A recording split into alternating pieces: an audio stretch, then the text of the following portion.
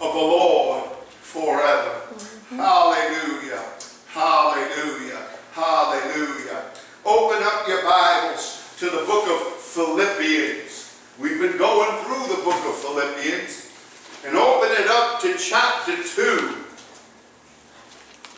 Verses 1 through 11. Philippians chapter 2 and verses 1 through 11. Philippians 2 verses 1 through 11. You know, we live in a world today where people are so caught up in themselves.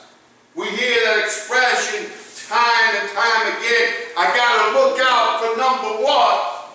And number one is not God to them. And number one is not you or somebody else to them. Number one to them is themselves. And we see people going on after all sorts of things that better themselves.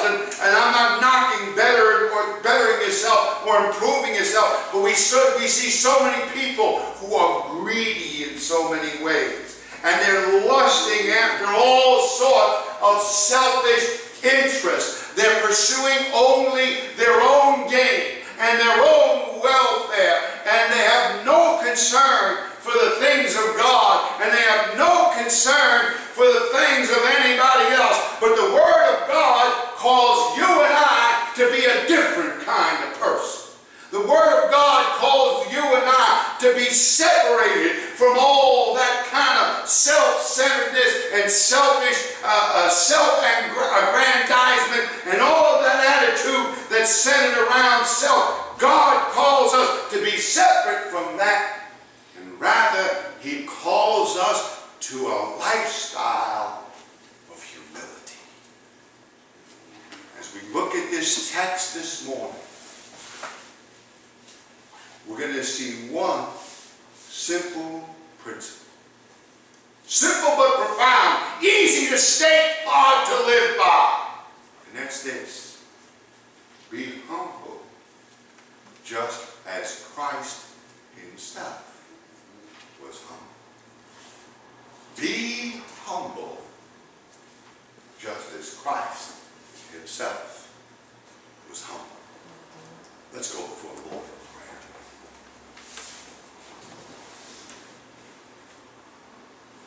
Lord, we live in a world that's so filled with greed. Greed for selfish interest, greed for money, greed for power, greed for whatever we want, oh God. So we need you to speak to us now, because we know that you want us to be different from that, oh God. We know that you want us to be separated from those worldly kind of pursuits and those fleshly kind of desires, oh God. But we know that you want us to pursue after the things of Christ, oh God, not the things of this world. And so, Lord, we ask that right now you would teach us about humility and help us to become the kind of people that you want us to be, oh God.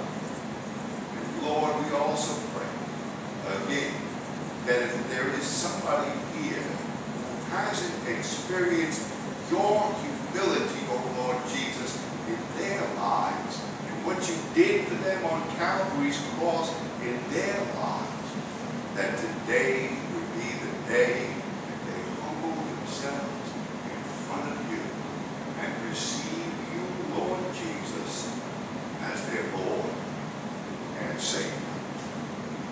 We pray these things in Jesus' name. Amen. What does it mean to be humble? It means that we seek to exalt God. We seek to lift Him up as the sovereign one. We seek to lift Him up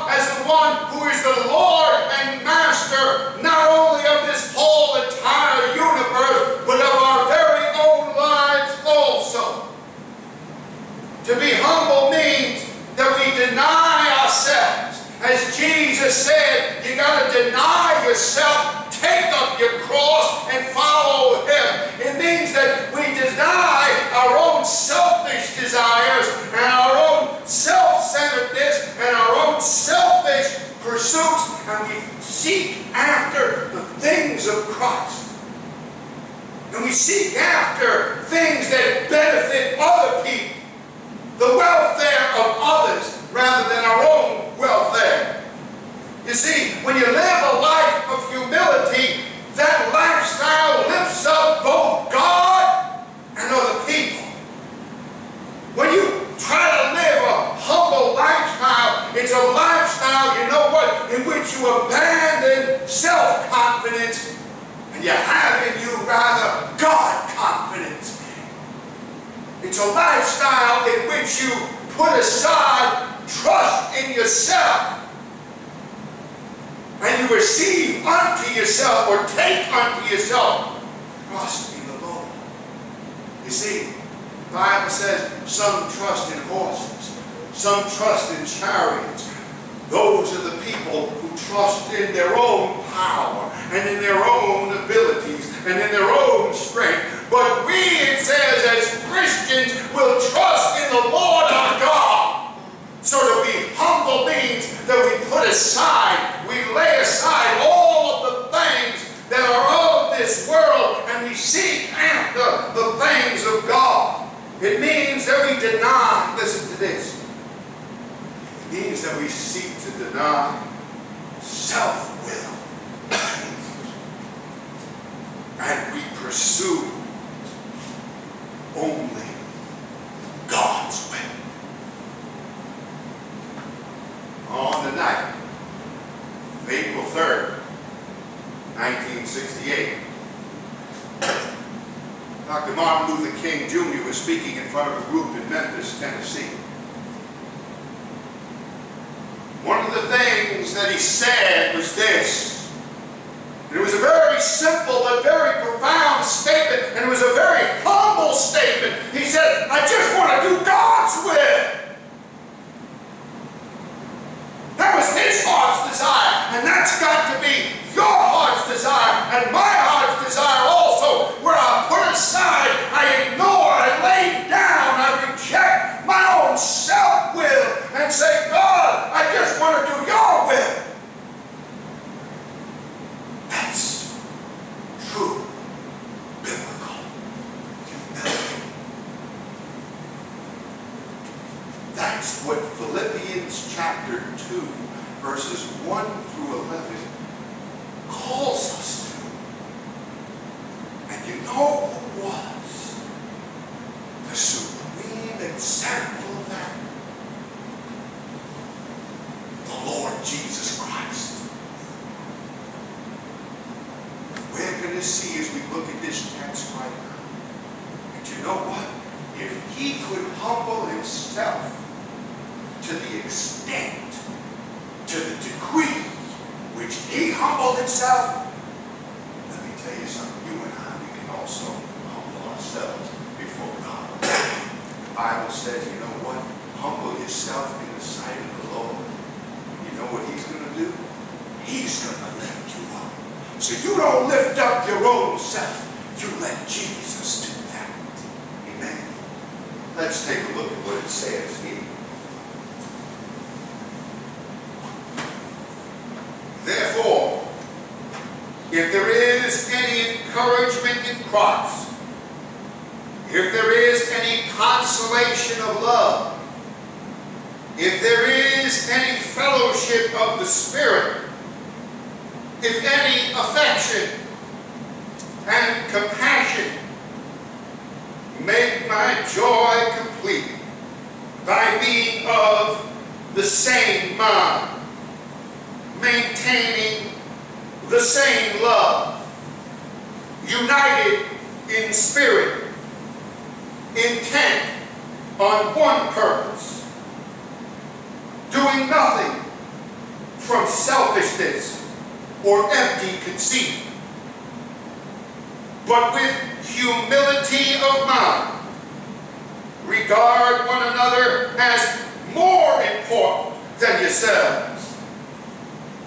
Do not merely look out for your own personal interests, but also for the interests of others. Have this attitude in yourselves, which was also in Christ Jesus, who, although he existed in the form of God, did not regard equality with God a thing to be grasped, but emptied himself, taking the form of a bondservant and being made in the likeness of men. Being found in appearance as a man, he humbled himself by becoming obedient to the point of death, even death on the cross. For this reason also, God highly exalted him and bestowed on him the name which is above every name, so that at the name of Jesus every knee will bow, of those who are in heaven and on earth and under the earth, and every tongue will confess that Jesus Christ is Lord, to the glory of God the Father. May God add a blessing to the reading of his word for his name's sake. This text, these 11 verses here, call us to be humble, just as Christ himself was humble. We have him for our pattern. We have him for our example, and we are to be just like him in this characteristic of humility. First, in verses 1 through 4, we see the exhortation to humility. The exhortation to humility. And that exhortation is based upon one simple fact, and that's this. Have you been blessed by the Lord Jesus Christ? I don't know about you. I've been blessed by my Lord Jesus Christ. Look at what it says in verse 1. It says there this: therefore, if there's any encouragement in Christ, this word that's translated encourage here is a toughening kind of word. It signifies a strengthening, a moral, a spiritual, many times even an emotional, and many times even a physical kind of strengthening that you receive from the Lord. Think about those times you've been down and out, and you've been discouraged, and you felt like you couldn't go on anymore. Maybe you felt like you couldn't even get out of your chair, or you felt like you couldn't even get out of your bed. You were just so despondent, and you were giving up on life, and you sought God out in prayer, and he sent down an encouragement to you, and he lifted you up, and he got you back up on your feet so that you could continue on and press on in your life. If there be any encouragement in Christ, it says here, it's a rhetorical kind of question, because I think that all of us as Christians at one time or another, maybe even on a daily basis, have experienced encouragement and strengthening from the Lord Jesus Christ. But there's even more blessing than that we've received from him. It says here, is there any consolation of love? You ever been comforted by him? Maybe you experienced the death of a loved one, and all of a sudden you just felt peace in the midst of that pain. midst of that grief, you lost something that was close to you, whether it was maybe a spouse, or maybe it was a child, or somebody else in your family that you loved and that you just really were very close to that person, and they died. And in your hour of pain and grief, God reached down to you and consoled you with His love.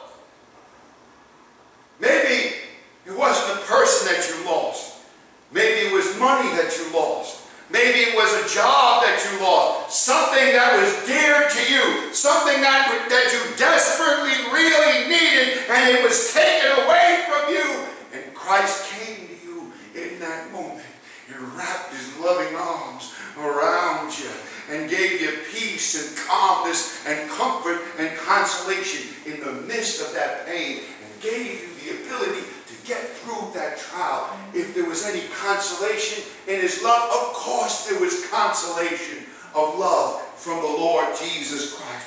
If there is, it says, any fellowship of the Spirit, you know what? On a daily basis, you and I should be communing with God. You and I should be seeking God in prayer, seeking Him in Bible study, longing to hear from Him as He speaks to us through His Word, and also craving to speak to Him, to communicate to Him our deepest heart's desires, our deepest struggles, our deepest troubles. And then we have that fellowship, you see, with His Holy Spirit. And I would venture to guess, I don't know for sure, but I know for myself, I've experienced that. So when it says, if you've had any fellowship in the Spirit, it's not really an if, as if I'm questioning, maybe I had it, maybe I didn't have it. I know I've had that fellowship with the Holy Spirit. But it gets even deeper than that.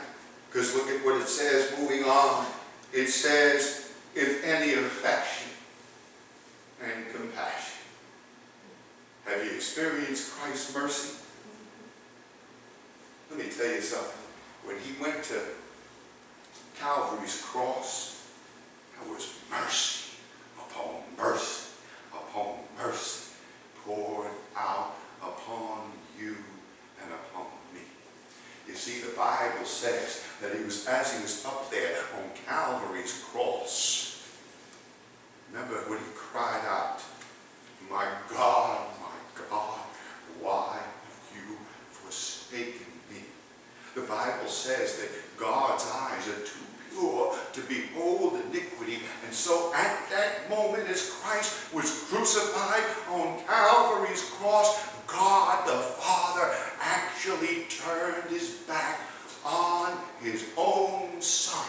And as Jesus Christ was bleeding and suffering and dying on that cross, you know what He endured? Instead of the love of His Father, He endured the wrath of His Father. He endured all judgment and all condemnation, literally all hell, for you and for me. That's His love. That's His affection. That's His compassion.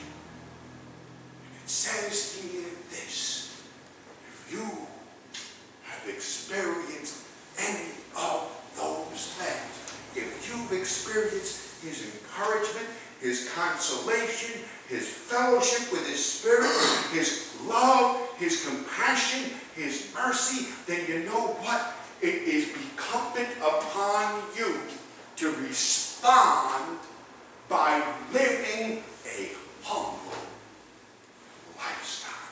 Jesus did all that for you. What right do you or I have to then seek out our own self-interest and our own selfish desire? If He did that, since He did all that for me, you know what I need to do? I need to seek out His desires. I need to seek to do the things that He wants me to do. I need to seek and pursue His will and not my will. So, it goes on to say,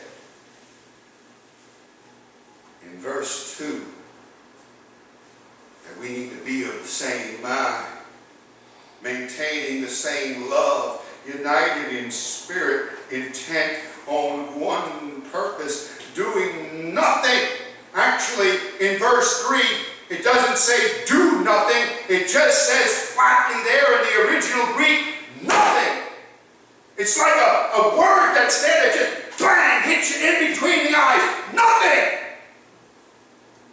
Out of selfishness or selfish ambition or empty conceit. That word that's translated empty conceit there is an interesting word. It also can mean folly. You know what? If you pursue your own selfish desires and your own selfish cravings and your own self-interest, the Bible calls you a fool. Really? I mean, the biblical word that you know that is translated fool. I'm telling you, it's a strong word. It kind of means that you're like a moral and spiritual idiot. Really. That's the strength of that word. As you read it many times in the book of Proverbs, it means a moral and spiritual dunce. And if you pursue your own selfish interests, you know where those selfish interests land you? In eternal judgment in hell. All the people who are filled up with pride and could not and would not refuse to humble themselves before the Lord Jesus Christ, that's where they are. That is the end. That is the destination of those people. They're not doing good. They're doing bad.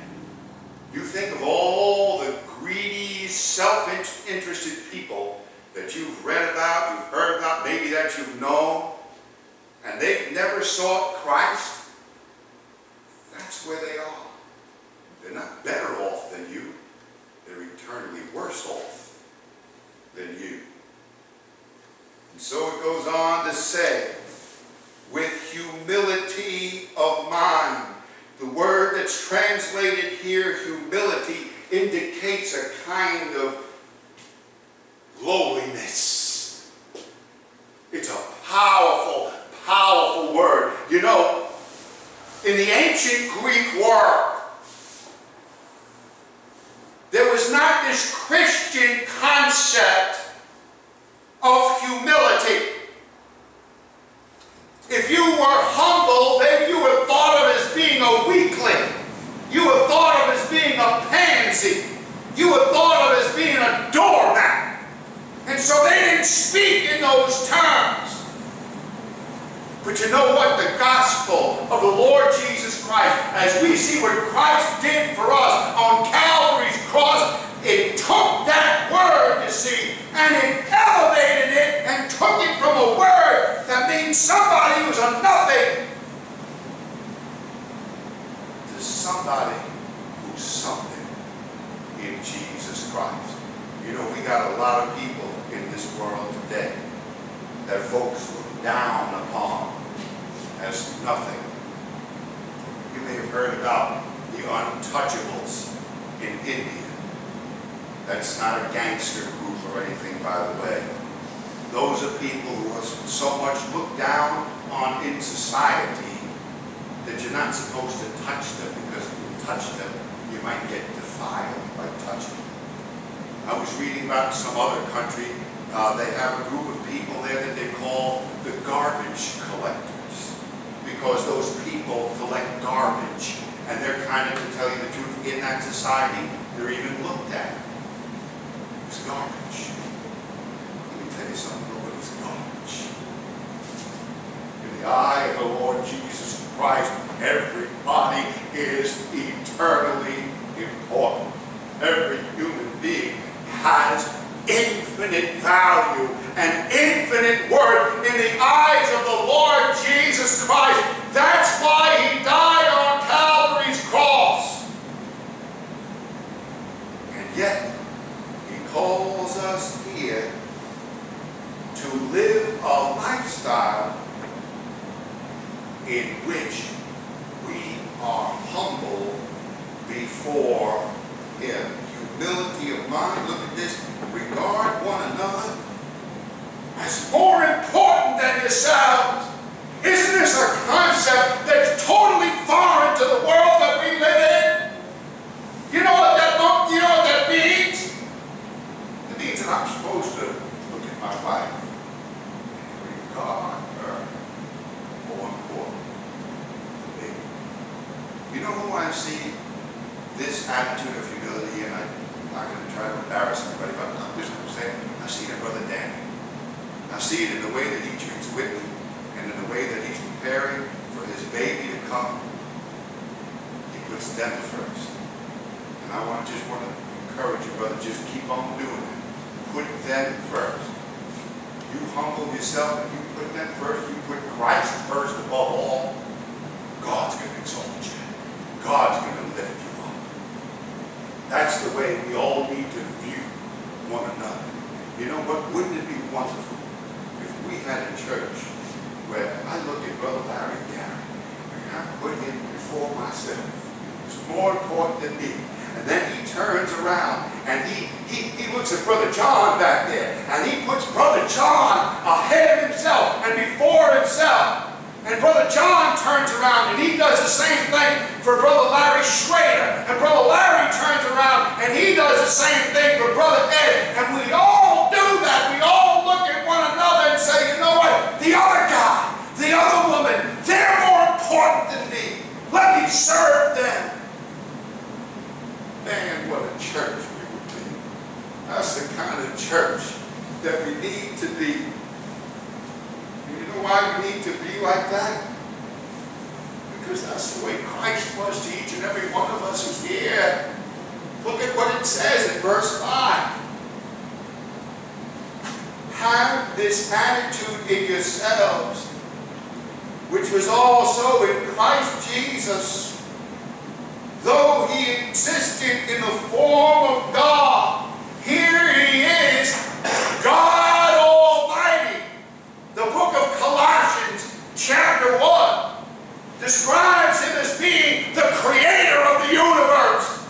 Here he is, the creator of the universe. Here he is, the king of the universe. And he's God Almighty. And he's got all power. And he's got all of everything. And he's got all streets of gold and whatever it is that's up there in heaven. He's got it all. That's what it says in verse 6. But he goes on to say, you know what? He didn't regard all those things that he had with our Heavenly Father as something to be grabbed onto and held onto at all hazards and at all costs. He didn't regard those things, those privileges and those honors and those blessings and those glories that he had up in heaven. He didn't regard them as something that he just needed to hang on to and never let go of. But look at what it says here. It says that he, look at this, emptied himself. He gave up many of those honors. He gave up many of those privileges. He gave up many of those glories, you might say. You've heard of the so-called rags to riches story. This here is the ultimate example of a riches to rags story. He had all those riches with his Father in heaven. He had all of that glory. He had all of that paradise.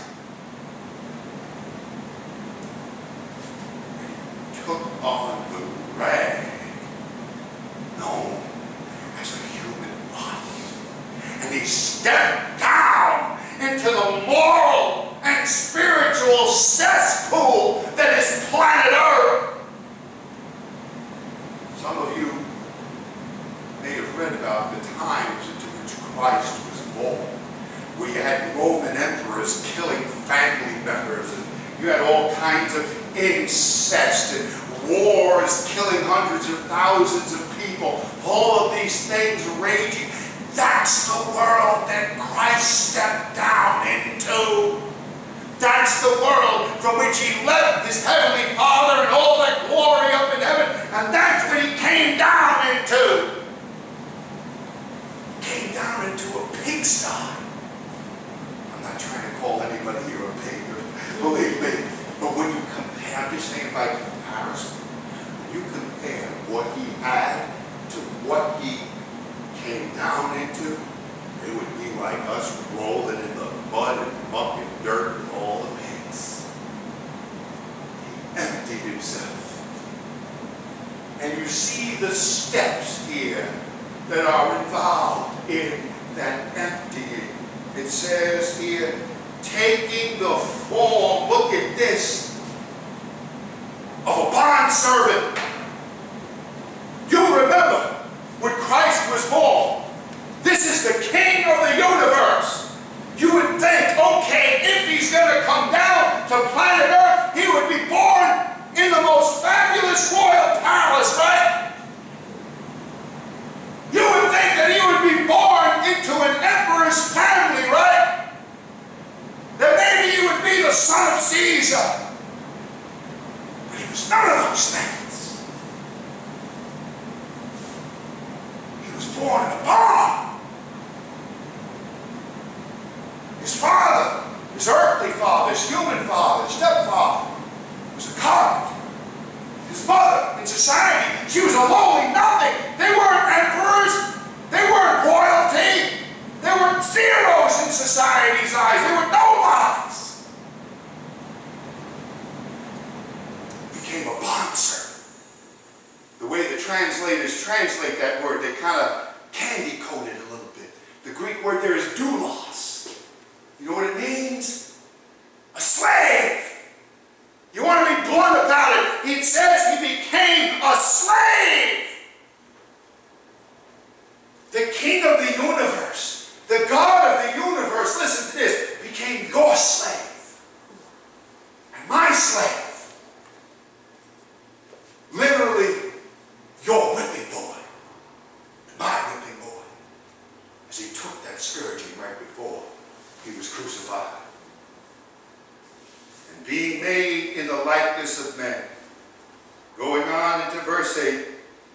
Being found in appearance as a man.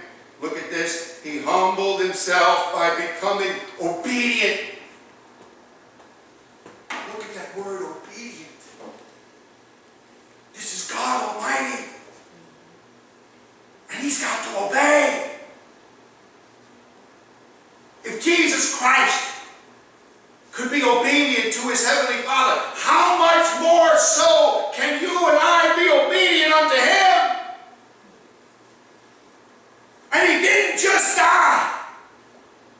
It would be bad enough if he humbled himself, left his glory in heaven, became a man, became a slave, came down into this moral cesspool known as planet Earth, and died of an illness.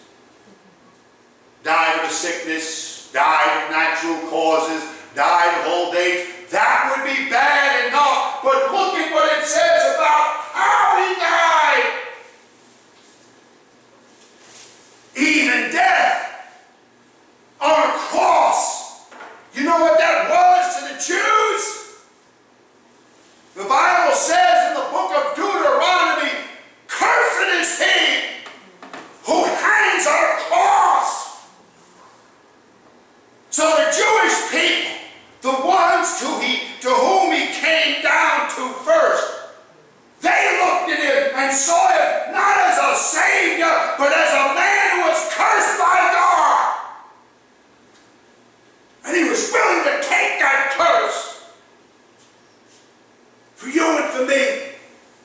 The Bible says, I believe it's in the book of Galatians, that he became a curse for us. That should have been you and me. We should be the ones getting crucified for our sin. But he took that curse upon us. The Jewish world looked at it as something that was just worthy of all disgust. That was worthy of all contempt. And the Roman and Greek world, well, you know what? They looked at it as foolishness. If you ever read about some of the Roman and Greek gods, you always see how they dress them up to look so nice. You know what's the ironic thing about them? On the outside, all of those Roman gods and Greek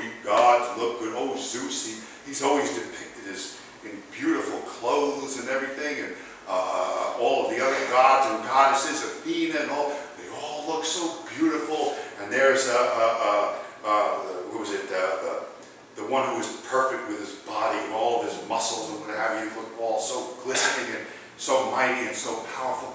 And yet you read about the mythology and you see how morally bankrupt those so-called gods were, when they're committing incest with one another and they're trying to kill one another and they're killing people and lopping off people's heads and doing all sorts of wickedness to themselves and to other people.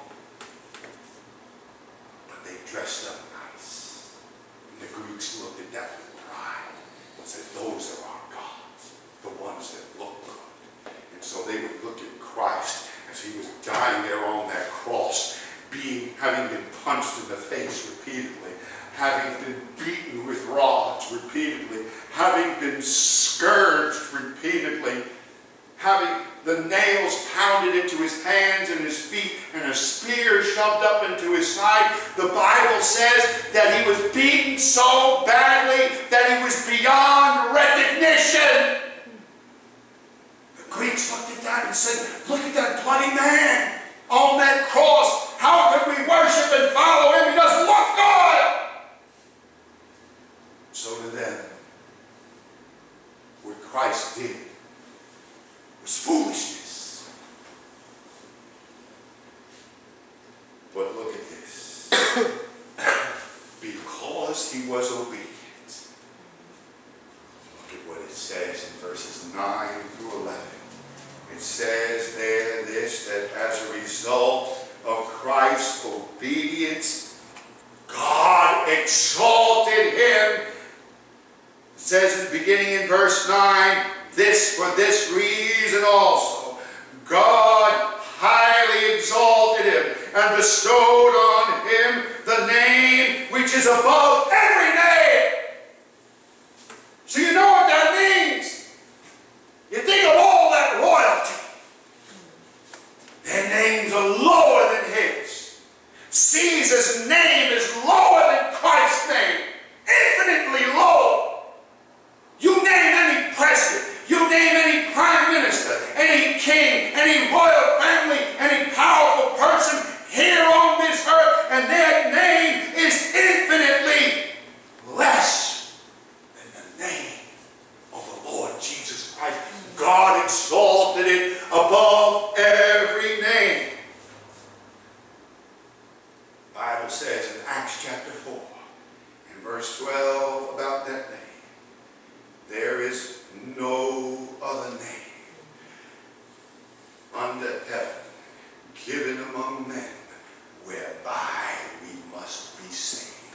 Nobody else can save you. Nobody else can save you from your sin. Nobody else can save you from death. Nobody else can save you from hell. Only the Lord Jesus Christ can do that. It's his name that you've got to call upon. The Bible says everybody who calls on the name of the Lord shall be saved. Look at this. Verse 10. At the name of Jesus, that one who is marred beyond our recognition, that one who is beaten and crucified and had all sorts of other abusive things done to him, at that name, every knee will bow. This phrase, every knee will bow, is the ultimate abasement. It's the ultimate submission. That's the way the ancient mind looked at a knee bowing. You know what? When you came before one of those emperors, when you came before, let's say, the emperor of the Persian Empire, you didn't come standing up. You didn't come walking in. You didn't sit down in front of the emperor. You know what you did?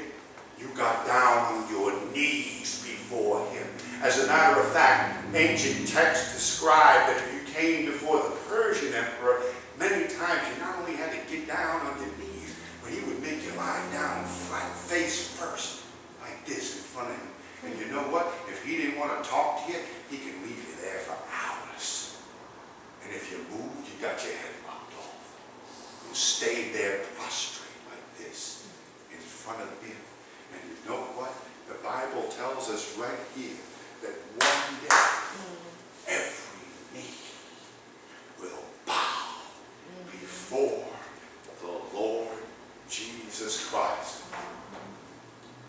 says here, every knee will bow of those who are in heaven and on earth and under the earth. That's everybody. That's every single last human being that ever lived, that lives now, and that will ever live in the future. Nobody is excluded. Nobody escapes this day. At the name of Jesus, every knee will bow, and every tongue, look at verse 11, will confess that Jesus Christ is Lord to the glory of God the Father. Let me read for you what it says in the book of Isaiah, the 45th chapter, verses 22 through 25. It says this, turn to me and be saved, all the ends of the earth, for I am God and there is no other. I have sworn by myself, the word has gone forth from my mouth in righteousness and will not turn back, that to me every knee will bow, every tongue will swear allegiance, and they will say to me, only in the Lord are righteousness and strength. Men will come to him, and all who were angry at him will be put to shame. In the Lord, all the offspring of Israel will be justified and will walk. Let me tell you this. You can either bow now, or you're going to bow later. You can either bow willingly, or you will be forced to bow unwillingly. Many years ago, there used to be a commercial for Fram oil filters. And they used to advertise that you can buy this little Fram oil filter, and they used to have an auto mechanic showing it and say, you can either pay me now, $3 I think it was, or you can pay me later in terms of expensive engine repairs that you will need. It's the same thing with you and your relationship with the Lord Jesus Christ. You can either bow now, willingly submit yourself now, or you will be forced to bow later, at which time there will be an eternal cost to you. An eternal judgment. Hell. The choice is yours. What will you do today? You know what? I believe that God is speaking to somebody right now. I believe he's speaking to somebody's heart right now, and he's saying right now, you need to bow the knee right now. You need to submit to me. You need to give your life to me right now, because I gave my life for you. Let's all bow our heads and close our eyes. If God is speaking to you in that way right now, and he's telling you, hey, you need to come to Jesus right now, I just want to invite you to just slip up your hand, because I want to pray for you. I want to remember you in prayer. Is there somebody that God is speaking to like that right now? He's saying, humble yourself and submit to me right now. Don't wait. Tomorrow may be too late. You can walk out here, next hour may be too late. You can walk out of here, get hit by a car, have a heart attack, a stroke, or what have you, and automatically you'd be called to account before God, at which time you may be forced to bow unwillingly. Are you ready to meet God? Well, you know what? I see that hand back there, brother. I see that hand. I see that hand. Praise God. Praise the Lord. Praise the Lord. Or maybe, you know what? At one time, you were walking with Jesus Christ. You were living the kind of life that he wanted you to live. But for whatever the reason, you turned away. And you started to live after your own selfish interests. Maybe God is speaking to you right now. He's just saying, come on back. I love you. I'll take you back. Is there somebody that God is speaking to like that right now? You just slip your hand up also. I just want to pray for you too. God is calling the backsliders back to Him. He loves you. We won't draw this out. But we want to give you ample opportunity. Is there somebody? Let's go before the Lord in prayer right now. Heavenly Father, I just want to pray for this one who slipped up his hand right now. Oh God, he said he's coming to you, oh God. Lord, I just pray that you would help this one live for you, oh God. Lord, I pray that you would give him everything that he needs and that you would strengthen him, oh God, and bless him, oh God. Lord, we just all want to thank you so much for what you did for us, Lord Jesus, by humbling yourself and becoming a slave. And not just dying, but dying the most horrible, gruesome death imaginable. And doing it for us. And paying the price on Calvary's cross for us, suffering the punches, the rods, the whipping, the scourging, all the beating, the spitting on, all the humiliation, the nails pounded into your hands and feet, the spears shoved up into your side, all for us, Lord Jesus. We thank you. Thank you for your love. And help us all, God, to live the humble lifestyles that you want us to live. Help us to be humble as you yourself, Lord Jesus, were humble. We pray these things in Jesus' name. Amen.